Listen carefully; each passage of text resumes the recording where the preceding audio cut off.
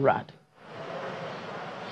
Hello, Jimmy. Thank God it's Friday. Thank God it's Friday. Sure. Well, the U.S. job data has hit the wires just about now. So what are the numbers saying? Is it in line with expectations? No, they are slightly different than what economists had forecast.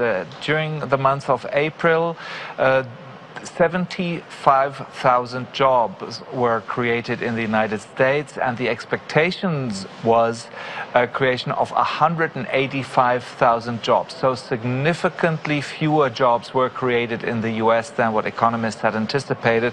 And if we take into consideration that the previous month, in the month of April, around about 260,000 jobs had been created, then this shows that there has been a significant slowdown in job creation in the United States. Also, the hourly wages increase is a bit slower than what had been anticipated. 0.2% is the increase. The prediction was 0.3%. So a little bit slower performance on the labor market of the United States than what economists had in their forecast. Okay, well, back in Europe where you are, more doom and gloom for the economy. Now, German exports contracted in April. Industrial production, of course, in Germany also weaker, and the German Bundesbank, that's the reserve bank of the country, has lowered its economic growth projection for the year. What is the impact of all of this on the markets? You know, the impact is more in terms of sentiment and not so much in terms of prices. Look at the performance of the German share index DAX. It's zigzag sideways movement, slightly on the upside. There's a little bit of, how shall I describe this? A little bit of a damper a couple of minutes ago when those jobs numbers came in from the United States. But overall, the equity market here in Frankfurt is holding up pretty well, which doesn't mean that sentiment is holding up pretty well. Of course, that data you talked about, German exports declining by 3.7% during the month of April, while the prediction by economists was a decline by only 0.9%. So the decline there is much stronger than what had been anticipated, is of course bad news for the real economy here in Germany.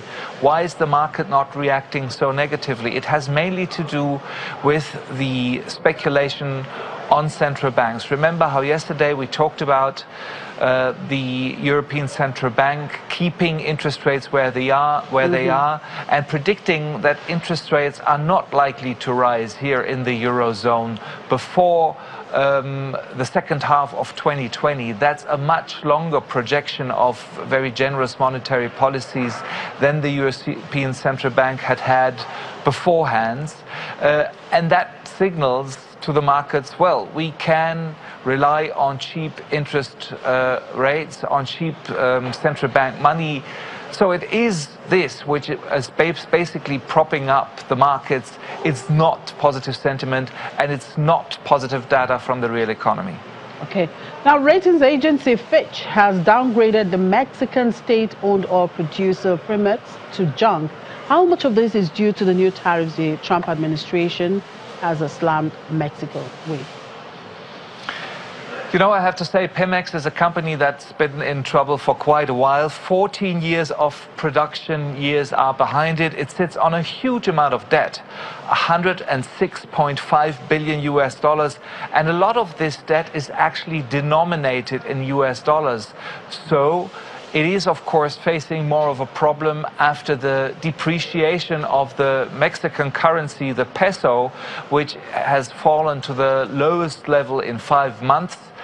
And this is, of course, where, the new tariffs that the Trump administration or Donald Trump himself is threatening Mexico with come into play, because they are the reason for this strong depreciation of the Mexican currency, the peso. So, of course, investors, large ratings agencies are concerned not only about Mexico itself, but also about the large state-owned oil company Pemex in Mexico. And I also have to say, this the fact that it's state-owned is also something positive for the company. Moody's, the other large ratings agency, says that if the company didn't have an assumed government guarantee, the standalone rating would be 7 levels into high-yield territory. High yield, of course, is just a nicer word for junk. So without the country's backing, without the Mexican state's backing, Pemex's debt would really, really be junk. All right, Conrad, thank you so much for your time. It's been a great week with you. So I can rightly say, thank God it's Friday now. Enjoy the rest of the weekend. And in Asia, stocks advanced on Friday following positive developments overnight on U.S.-Mexico negotiations, while investors digested recent comments from major central bank chiefs. The Nikkei 225 in Japan rose 0.53% to close at 20,884.71. The Topix index also advanced 0.49% to finish its trading day at 1,553. In Australia, the ASX 200 gained 0.95% to close at 6,443.9. And of course, the Kospi rose 0.16% to end its trading day at 2,072.33. Markets in China and Hong Kong were closed on Friday for a holiday. And in the U.S., stock index futures were higher on Friday as Wall Street looked set for a 5th straight day of gains amid hopes of progress on trade talks between the U.S. and Mexico. At around 5:30 a.m. Eastern Time, Dow futures were up 82 points and indicated a positive open of around 99 points, while the S&P 500 and Nasdaq also gained. Investors will also be keeping a close eye to the latest non-farm payrolls out of the U.S. today. Markets will be monitoring Friday's ongoing talks after stocks reached their high on Thursday on reports that the U.S. was considering delaying the imposition of a 5% tariff on Mexican imports, which is set to take effect on Monday. Meanwhile, April's wholesale trade data is due at 10 a.m. Eastern Time, and consumer credit figures will be published at 3 p.m. There are no corporate earnings releases of note. And away from the equities market, back here, Nigeria posted a trade surplus of 831.62 billion naira in the first 3 months of 2019, as the country's total foreign trade jumps 2.50% to 8.24 trillion naira. Data released on Friday by the National Bureau of Statistics shows Nigeria's total trade figure for first quarter of 2019 beats the same quarter of 2018 by 7.52%. And Ethiopia, Africa's top coffee producer, is expected to export a record high 4,060,000 kg bags of coffee in 2019-2020 as yields improve and the area dedicated to coffee farming increase. Production of coffee is expected to rise to 7.35 million tons in 2019-2020, a 1.4% increase from the 2018-2019 season. Exports account for just over half of overall production and are forecast to grow 0.5% in 2019-2020 from the previous year to reach 4 million bags.